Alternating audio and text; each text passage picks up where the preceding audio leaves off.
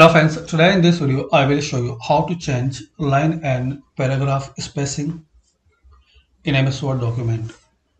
So open your MS Word document, then select like you want to change spacing in this paragraph and lines. So click on this drop down and select any point like 3.0, 2.5.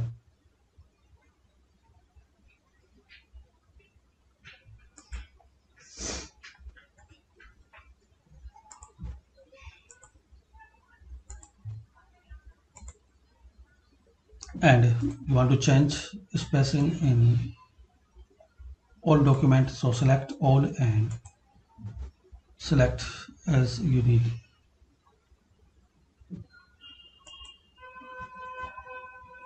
And guys, there are more options, line spacing options,